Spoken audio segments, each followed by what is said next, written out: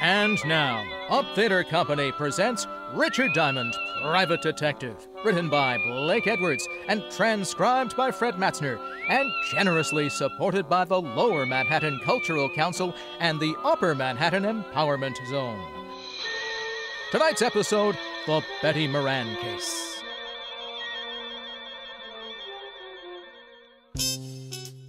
My name's Diamond, and I'm in business for a very simple reason. I like money.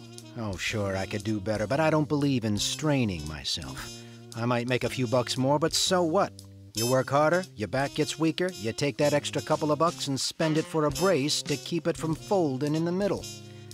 No, I got a little one-room office that leans out over Broadway and 207th Street, and I'm very happy. Sometimes I get a case that lasts a week, $100 a day in expenses, and I make enough to pay the rent, take my girl HELEN to dinner a couple of times, and rest my feet on the desk like a prosperous businessman. I'm in partnership with a shill called Human Nature, and with him on my side, it just figures that people are gonna get in trouble. Like the character who's ringing the doorbell of an apartment on the East Side. He's built just right for more trouble than he can handle. Well. Hello, Mrs. Moran. You say that like you're really glad to see me. I'll let you know as soon as we can talk business. Did you bring a rubber hose along? Why? Are you going to be hard to get along with? This time, yes. Where's your husband? He went out. I tried to convince him the window was the quickest way to the street, but he's old-fashioned. He took the elevator. You're drunk. You can't get a beat out of me. Want a drink? Just the 500. I don't want to be around when your old man gets back. You couldn't afford that, could you? No, and I don't think you could either, baby. Now let's stop playing games, Mrs. Moran. I've got a big fat surprise for you, Mac. Keep it in small bills. Ain't that funny? That's your surprise. Yeah? Yeah. You don't get the money. You get something else. Stop yelling. You're going to have the whole building up here in a minute. They'll be up anyway, Mac. A gunshot makes people curious. Oh, now, wait a minute. You don't have to pull a gun. I don't have to do anything. But I'm breaking myself one habit right now. I'm through paying your dirty blackmail. Now, you know I got my orders. If I don't collect, someone else will be around. Now, come on. Give me the gun. Sure. A piece at a time. Ah! I need a drink.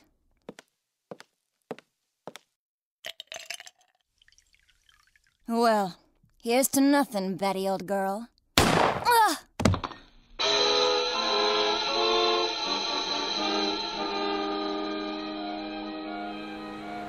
Extra, extra, read all about it.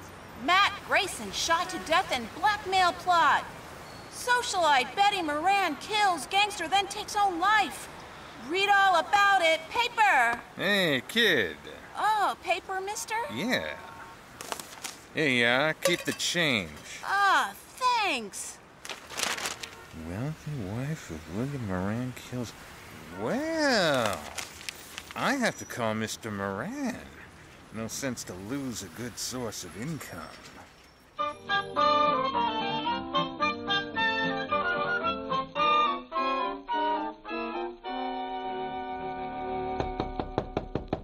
Yeah, come in.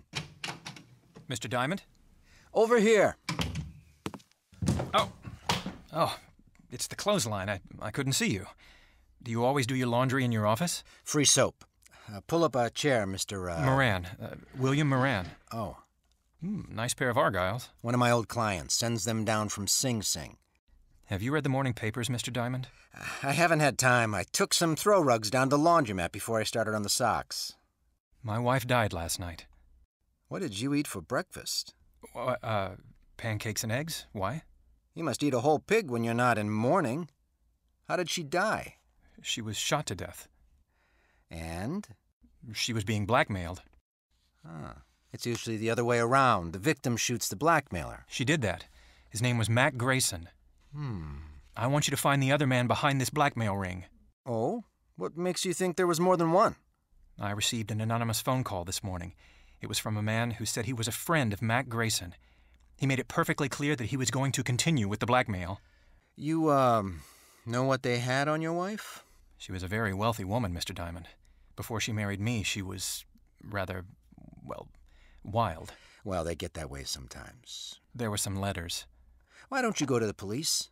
As far as they're concerned, the case is closed. They say it was a murder and a suicide, and that's that. But I want to get the people who drove my wife to suicide. Okay, Mr. Moran, but if you want me to dig up your blackmailers, my fee is rather high. I want to start sending my laundry out. Money is no object. That's the nicest thing you could have said. $100 a day and a fifth of plasma. Plasma, Mr. Diamond? 100 proof. I never know what I'm going to run into in a case like this. I may bleed a little. You can reach me at Lorraine 45021. I'll write you a check. Here, use my pen. It's getting an inferiority complex. Do you know anything more about this man who called you this morning? No, only that he said he was a friend of Matt Grayson. There you are, Mr. Diamond. That should be enough of a retainer. Oh, yes, yes. And, that's all you know? I'm sorry I can't be more help. You've been a brick. I'll get the rest from homicide. Thank you. And goodbye, Mr. Moran. Goodbye, and good luck. Oh! I'm sorry, I knocked down some of your washing. There. Well, I'll be hearing from you. Well, that's the way it goes. 1 minute you're washing socks, and the next you've got enough money to stake out a claim on every night spot from Sherman Avenue to Dyckman Street. Unless a particular blackmail ring likes to kill private detectives. I had a hunch the assignment might run into overtime, so I put in a call to a lovely redhead named Helen Asher. Francis, the butler, answered, and I told him to pass the word along that I might be late for my date. I hung up before Helen could get on the pipe and start screaming like a wounded eagle. Ah, Helen. I sat there for a minute thinking about Helen Asher and wondering why I hadn't learned how to butter my bread. She was everything a guy could want. $10 million playing multiplication in a fat trust fund, a figure that would snarl any quiet intersection, and a mind that would give a master's degree an inferiority complex. Diamond, you fool, you. I locked the office and went down to the 34th precinct. When you want to know about a case, homicide's got all the road maps on murder.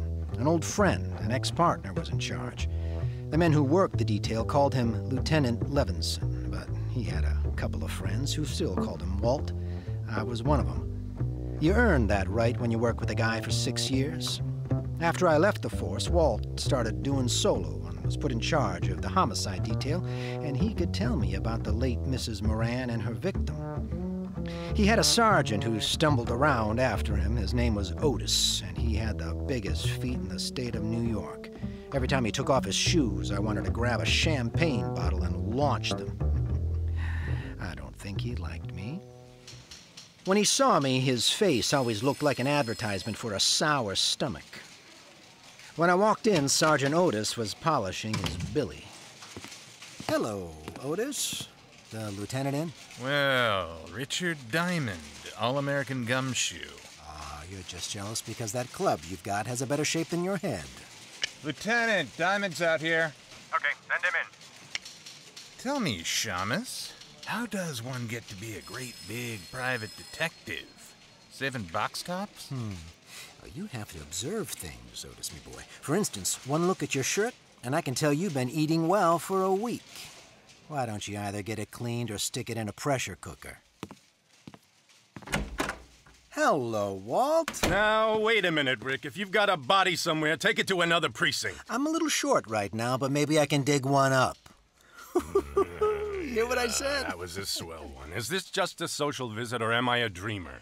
It's about the Moran suicide. You handle it? Well, the neighbors called us. They're both deader than Otis on a double date. What about the Grayson guy she knocked off? Cheap thug, couple of convictions. Oh, don't tell me Moran's been to you with that blackmail story. Yeah, he seems to think Grayson was working with someone. Rick, that guy pestered us all morning, but there's no proof of blackmail or anything else, except 2 people got killed. Give me a quick rundown. I don't know why you're interested. I think Moran jumped at the blackmail theory just to cover that his wife was running around with another man. Well, I'm interested because Moran gave me a fat $200 in advance to get me in the spirit of the thing. Well, if you want to be bored, here are the photographs of the deal. Here's Mac Grayson. Bullet entered his chest just below the 10th rib. Gun's at .32. Same one the Moran dame used on herself. Enough powder burns on the shirt to show that she was standing pretty close when she gave it to him. She'd have to be, not to miss him. And you can see she was lying about 10 feet from Grayson, near the bar. Probably needed a stiff shot before she knocked herself off. That's the highball glass near her head. And that's the .32 she used, about 6 inches from her right hand, and only her prints on it. Powder burns on the girl? Sure, all over her temple. We did the paraffin test on her hand, too. She fired the gun all right. Did, Grayson have any friends? We never tied him up with anyone except an old wino that hangs out on Skid Row, dump called the Parrot Club. Name's WILBUR TRUETT. Yeah. Well, thanks, Walt. Now, look, the dame killed the guy and then shot herself. What more do you want? I'll let you know. No, wait a minute. I know that gleam in your eye. I always get a sour stomach from it. You've got something? You'd better tell me. You're a cynic, Walt. Have you talked to this WILBUR TRUETT? We questioned him this morning. Got a tail on him? Sure, but he won't take us anywhere. Now, what are you cooking up? Oh, maybe you think there's something to Moran's blackmail story. Don't be an idiot. Then what are you trailing TRUETT for? Because I can't take a chance. Blackmail's a federal rap. And if Moran keeps stirring up trouble, I want to be able to prove he's nuts. Now, you look here. I want to know what's on your mind. I'll send you a letter. Oh, Otis! Yeah, Lieutenant? Get me my bicarbonate! And shut up! Bye. Goodbye. I went through the squad room and out into the hall. I used the payphone by the door and put in a fast call to my client, William Moran. I had a hunch that Moran's $200 retainer in my pocket gave him an A priority on it. Yes? Mr. Moran. That's right. This is Diamond, Mr. Moran. Oh? I've got a lead on someone who knew Mac Grayson. That's fine, Mr. Diamond. Who is it? A guy that hangs out on Skid Row, named WILBUR TRUETT. Ever heard of him? No. Oh? Well, he might have been the one who phoned you this morning. I think I'll go down and find out. Good, good. You keep in touch, won't you? Oh, as long as I'm on the case. Goodbye, Mr. Moran.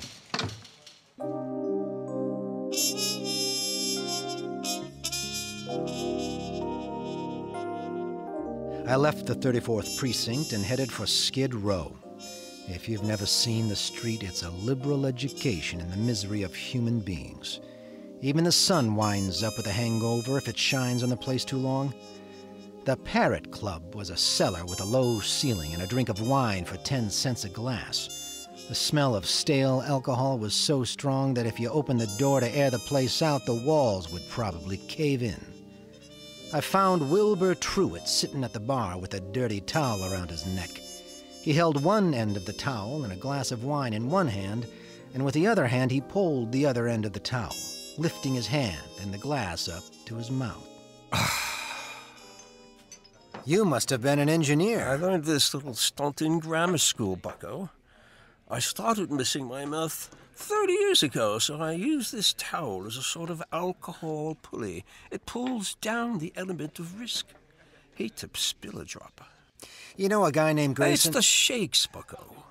I'm completely exhausted after a night of revelry, and my hand waves like it was flagging down a caravan of whiskey clocks. Look, friend... But after one or two pick-me-ups, I'm perfectly capable of lifting the glass by myself.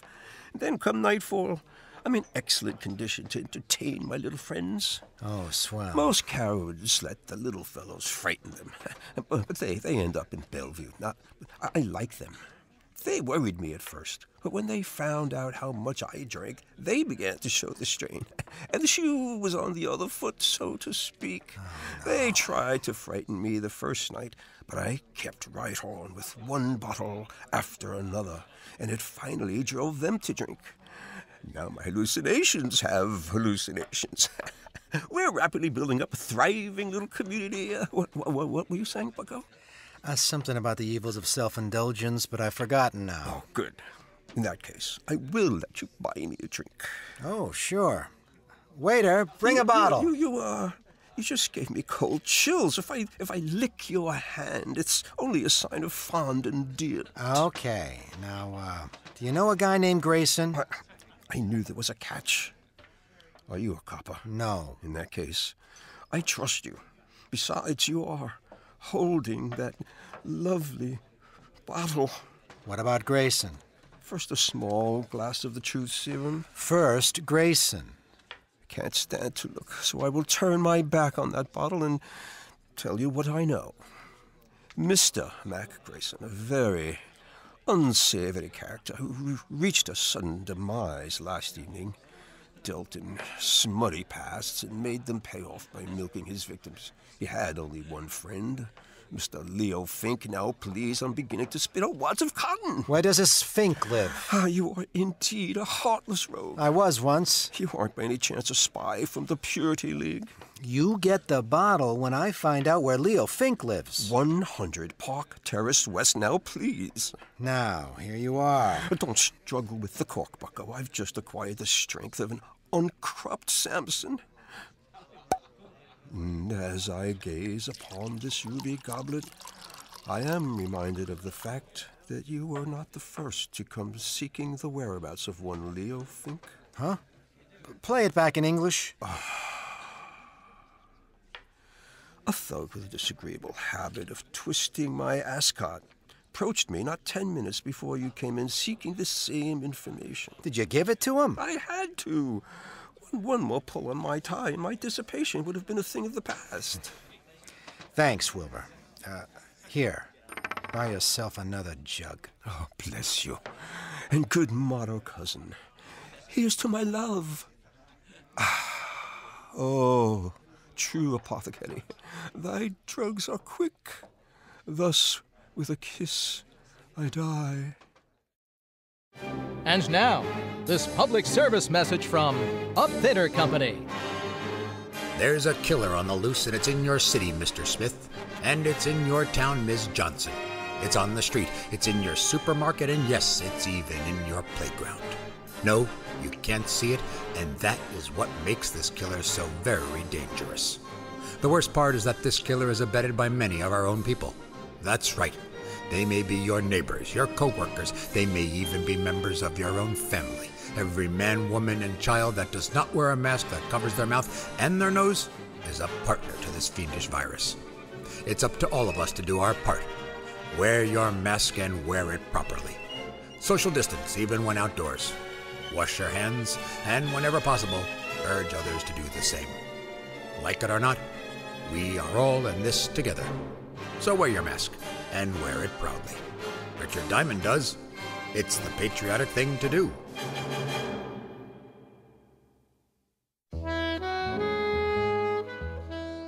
I left Wilbur with his first love and walked out on the street. I grabbed a cab and headed for Leo Fink's address. All the way over, I kept thinking how wonderful fresh air really was. When we finally got there, I paid off the cabbie and looked at my watch. It was 4:30, and the city was turning soft and mellow as the sun started giving up behind the tall buildings. I got that lousy feeling again when I looked across the street. A prowl car was parked at the curb, and it looked like Homicide's private limousine. Something was wrong. I went up to Fink's apartment in a hurry. Yeah? What do you want, Shamus? Well, good afternoon, Sergeant. I'm taking the census. How long ago did you die, sir? Very funny, Diamond. Otis, who is that? Diamond, who else? I didn't ask for a quick quiz on well-known personalities. Let him in! Yeah, Lieutenant. Shame on you, Otis. You'll never make Eagle Scout.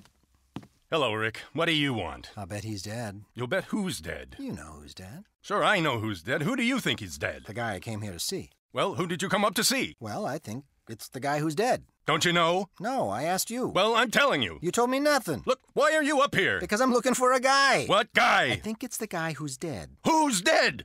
He's on 3rd. Don't you know? I think I know, Lieutenant. You shut up! Of course I know. Well, all right. If you're gonna hold out on your old pal... Now, wait a minute. How did we get into this thing? Otis! Here's your bicarbonate, all mixed. All right, now, let's start again. Walt, who's dead?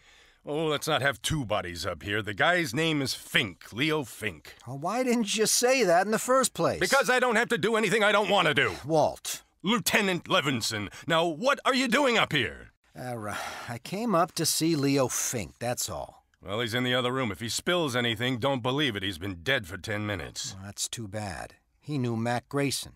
Yeah? How did you find out? That sweet old gentleman you sent me over to, Wilbur TRUETT. Oh, you got something out of him, huh? What else did he tell you? Nothing, but we, struck up quite a friendship. I'm gonna go back over and see what, another bottle of wine will do to his memory. I'd better haul him in. Well, don't do it. Don't do it, Walt. I can find out things a lot quicker. Shh. I got a system. Okay, but keep me posted. I've got to clean up here. How did Fink get it? 2 bullets in the head. No idea who gave it to him. He used a Luger, I think. Hey, have you questioned Otis? Oh, go on. Get out of here. Walt, tell me, did you check the prints on that highball glass next to Mrs. Moran to find out whether they were from her right or left hand? No, what difference does that make? I'll let you know. Now, you wait a minute. I can't. I'm behind schedule. Oh. Bye. Otis! I went downstairs in a hurry and started back to Skid Row and Wilbur TRUETT. I turned a corner and had a quick change of heart. That's far enough, Shamus. Well, oh, look what I picked up. All right, get into this alley. Why don't you put that cannon away? It shows up like a pair of gums at a dentist convention. Turn around and get going. I can run if it would help. Take your time. You haven't got too much of it left. Stop nudging. You've got a cold barrel. Don't you like it? No, but it helps. Hey! A lesson in the manly art of self-defense. Next time, don't get so close with a gun. Well, what do you know? A Luger. Okay, so some Butterfingers. You've got the gun now. What are you gonna do? I got a mean streak, and it shows up when someone tries to kill me. I'm gonna ask a couple of questions, and if you don't answer them, you'll wish you had picked on an octopus. Now get up! Oh, you're a big one. Now, who sent you after me? I don't know. Who sent you after me? Honest, I don't know. Now, wait a second. All right, the guy on the fold told me his name was Jones. Sure, first name's John? Now, wait. I know it's a phony, but he was recommended. You get paid for your work, don't you? Yeah, but this one I collect after the job. Where? I thought you'd got over that stubborn streak. Okay. The 8 o'clock ferry to Staten Island. He's gonna slip me 2 bills. And you don't know his right name? No. Did you know Mac Grayson? Well, I heard of him, but I never met him. Are you as handy with a .32 as you are with a Luger? Huh? Oh, forget it. Next question. Who killed Leo Fink? Oh, that's a pretty big one. Okay, I'll word it differently. Who killed Leo Fink? I'll take the beating. Yeah, well, I got a hunch this Luger of yours will check with ballistics. Come on. Homicide's still up in Fink's apartment. Nah, it's... What did you say? Okay. I hustled Louie up to Walt and left him handcuffed to Sergeant Otis. They deserved each other. Louie said he was going to be paid off at 8 o'clock, and my watch said it was 7:15. That gave me 45 minutes to check at homicide and still catch the ferry to Staten Island.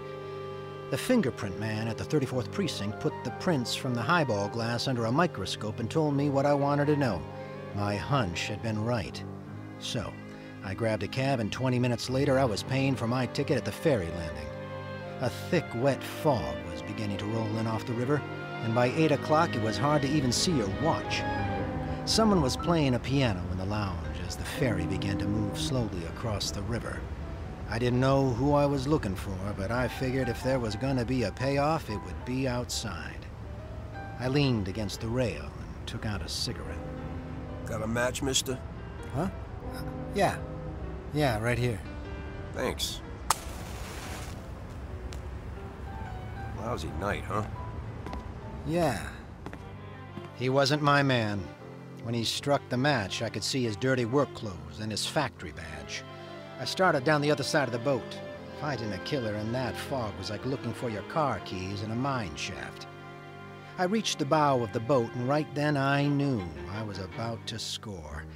I get a tight feeling in my stomach when I start closing in on danger. I spotted a dark outline at the rail, so I pulled my hat down and walked up beside him. He was hunched over with his arms resting on the rail. Terrible night. Mm-hmm. Be awful if you had to find someone in this fog. Not if he found you first. Yeah. I like the name Louis Osgood. Have you heard of it? I like the name Moran. What? William Moran. Who are you? Just an employee. Diamond. You get a gold star. Well, what do you want? Have you, found the blackmailers? Now stop playing Alice in Wonderland. I just pushed around your hired goon, Louis Osgood. He had enough to say to put you away for a long time. He couldn't have. He didn't know my... Didn't know your name? Who murdered your wife? You or Louis Osgood? Why do you say murdered? The police say it was suicide. I got news for you, Buster. Homicide just changed its mind. I checked and found out that the highball glass near her head was covered with prints from her right hand. What does that prove? It proves that to take her own life, she'd have to have fingers a foot long. The prints on the gun were also from her right hand. You gonna tell me that your wife shot herself while holding a highball glass in the same hand? Well, that's not my problem, Mr. Diamond. Well, I think it is. If Louis Osgood didn't shoot her, that leaves just one suspect. You. Now let's take a walk back to the cabin. I want to keep an eye on you for homicide. All right. This is where I leave you, Mr. Diamond. Hey, come here! I hadn't thought he'd make a break, but as long as he had a gun and knew how to use it, I could understand why he did. I got my gun out and took off after him. I expected him to go over the side and in the fog, and he'd have had a good chance. But when a guy gets cornered, he does funny things. I never would have spotted him, but he threw open a door and framed himself in the light from the inside. Oh! I must have caught him, because I saw him start to fold and stagger through the door. I took my time getting there. A wounded man with a gun can get pretty mean sometimes. The door swung back and forth with the motion of the boat, and I could hear the sound of the engines. He'd gone down in the engine room. So I dropped to my knees and went in after him. A long, polished ladder led down to the big diesels below, and I knew I'd hit him with the first shot because there was a bright red trail of blood leading down the ladder and behind the turning machinery. Moran! Oh, Moran, come on out. You can't get out of here. Come and get me, Diamond. I don't like being slapped around, and I want to see you get yours. He was somewhere off to my left and kept himself hidden. A catwalk circled the room, so I pulled an old stunt. I took a wrench off the wall and tossed it down the metal ladder. I watched for his gun flashes, and when I spotted his position, I got down on my stomach and crawled along the catwalk till I was directly over his head. He was sitting in a lot of blood, and he didn't look like he had long to go. Come on, Diamond! I know you're down here. Surprise! Look at the birdie! What? Don't try it! Oh!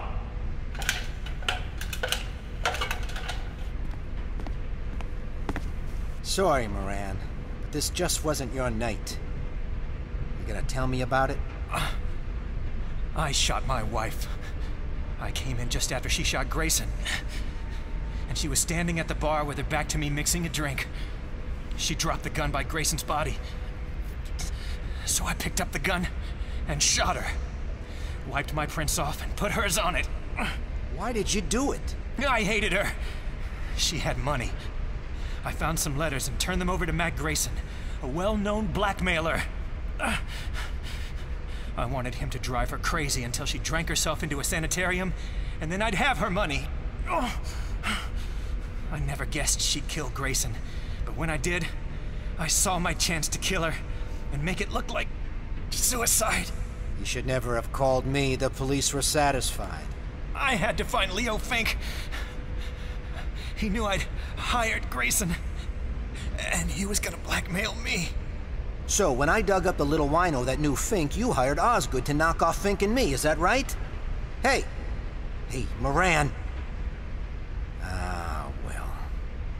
It was a dull conversation anyway. Lousy night. The captain came and helped me carry him up to the deck. Back at the ferry landing, I called Walt Levinson and told him the whole story. I didn't wait around. I just hung up in the middle of his lecture on good behavior and started walking. A stiff breeze was kicking up and pushing the fog back where it came from. After a good round of murder, a guy likes to relax. And I knew just the place to curl up and get my fur brushed. I grabbed a cab, and soon I was at 600 West 218th Street, and the only girl in the world who looked better than her $10 million bank account. Oh, good evening, Mr. Diamond. Isn't it rather late to be calling? You know, Francis, you're right. It's 2 a.m. Time for all good butlers to be Betty by. Yes. Sir, Miss Asher is in the library. But I'm not sure she wants to see you. Well, you just run along and get some sleep. Oh, give me a glass with a backbone first, will you, Francis? No. Yes, sir. Right away. Sir, confidentially, she's a bit, peeved. So, hurry up, Mr. Diamond. Hey, that's a B flat. Rick, where have you been? Sailing, sailing over the bounding main. Move over. You were supposed to have been here at 8 o'clock. Oh, what's an hour or two when you tack it on to the end of the evening? Well, I'm glad you've been keeping out of trouble. I can't stand it when you wander in all beat up. You smell nice. What kind of cologne is that? Gunpowder, 38. What? Oh, nothing. What's this you were playing? Oh, a new song. Again. You were just dandy. Oh, well, you know, I don't play well. I just pick. You should be glad you don't play guitar with those beautiful nails you'd saw it in half. You're ridiculous. Oops. Oop, that wasn't a B flat. Rick, who do you love? Rick? I love you, baby. Then let's get married. Hey, these are pretty good lyrics. Now stop that. Again, this couldn't happen again. I hate you. This is that once in a lifetime. This is that thrill divine. You never sing when I want you to. What's more, this never happened before. Though I have waited a lifetime for such as you to suddenly be mine. No comment? No. Mine to hold as I'm holding you now, and yet never so near. Mine to... Hey, what's the matter? Don't go. You want to sing? Go ahead. Well, what did you have in mind? I won't tell. You're not being original. That's my line. Well, I'm mad. Come here. Come here. No. Come here now. Helen. You're still mad? No. Well, let's get you mad again. It's so much fun making up. Mine again. What's the name of the song again? It never happens again. I'm mad. Oh, goody. Here's your drink, Mr. Diamond. Oh, my goodness. You never warned me. You've just heard Richard Diamond, Private Detective, The Betty Moran Case. Tonight's episode was directed by Gregory Wolfe, with musical direction by Keith Burton. Richard Diamond was played by Rick Walter. Helen was played by Laura Fois. Lieutenant Levinson by Jeff Ward, and Sergeant Otis by Ken Dillon. Also in our cast tonight, Connie Castanzo as Betty Moran, Gregory Wolfe as Matt Grayson and Francis, Deirdre Cipolla as the newsboy, Axe Norman as Will Moran, James Bosley as Wilbur TRUETT and the workman, Ken Dillon as the blackmailer and Louis Osgood. And I'm your announcer, Martin Collins. Richard Diamond was produced by Up Theater Company, with sound design by David Margolin Lawson. The public service message was written by James Bosley and performed by Peter Flihan. Up Theater Company's programming is supported by the Lower Manhattan Cultural Council and the Upper Manhattan Empowerment Zone, the New York City Department of Cultural Affairs, the Miranda Family Fund, the Manhattan Borough President Community Award, and listeners like you. Thank you. Join us again when we bring you another adventure of Richard Diamond, Private Detective.